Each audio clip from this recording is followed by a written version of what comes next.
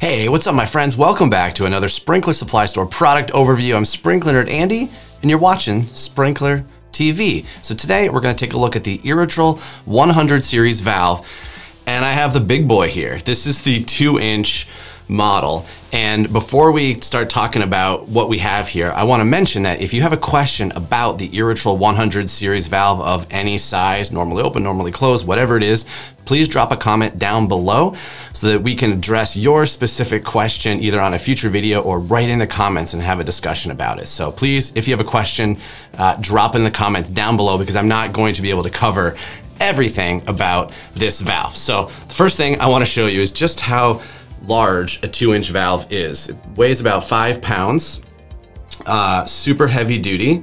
And what we're looking at here is a valve that has 2 configurations. So it is a globe valve, and globe means the water can pass through, straight through. That's called globe.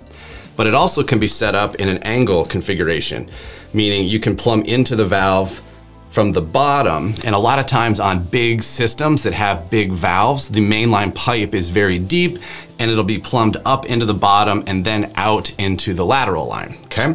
So a 2-inch valve like this is either being used for a zone valve on, let's say, a large football field, baseball field, wide open park, or it's being used as a master valve at the water source, okay? So this, you can order the 100 series or the P100 series in normally open or normally closed situations. So a zone valve is typically normally closed, right? It requires 24 volts from the controller in order to open the valve.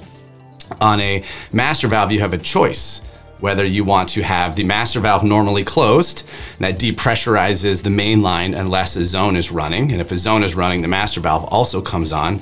But you can also set your master valve up normally open, meaning this valve allows water to pass through it all of the time. So you can use quick couplers, hoses, etc. on your main line. But if the system detects a leak or a break in the piping structure, you can close the main line. You can close the valve. So that's what a normally open valve is. And this P series, you can order it with some tubing and you can set it up either normally open or normally closed. So keep that in mind if you're looking for a master valve that has that configuration.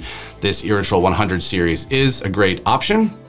So let's see, we have our standard 24 volt solenoid here. This can be swapped out to a DC latching solenoid if you're using it on a battery system. Then you have the flow control handle on the top. I believe from the factory, it comes about halfway open. So if you wanted to turn the valve off, all you have to do is close this all the way. I'm gonna do that here real quick so you can see.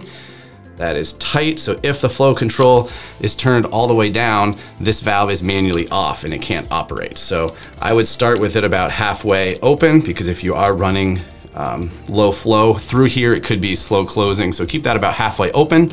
If you're running gallons per minute on the higher end of this valve, you may want to go ahead and open it up all the way.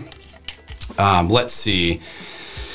Yeah, there is, I believe, a filter. I'm not gonna be able to show you, I don't think. We can try to get it inside there. There's a screen to keep debris out of the diaphragm, just an internal screen.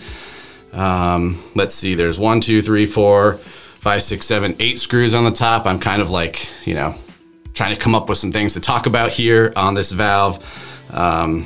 I would just say it's really heavy duty. If you're looking for a 2-inch valve or a master valve, then the Irritrol 100 series is awesome. This is also has a lot of the same, might even be the same mold as the Toro P220. They're very similar models, and it might be that the Toro P220 was actually modeled after the Irritrol 100 series after Toro purchased Irritrol. So yeah, if you have any questions about Irritrol valves or this 100 valve, drop a comment down below. You can reach us at Sprinkler Supply Store by phone, email, chat, and even text message. So feel free to get in touch anytime if we can help you. And until the next Sprinkler Supply Store product overview, happy sprinkling. We'll talk to you then.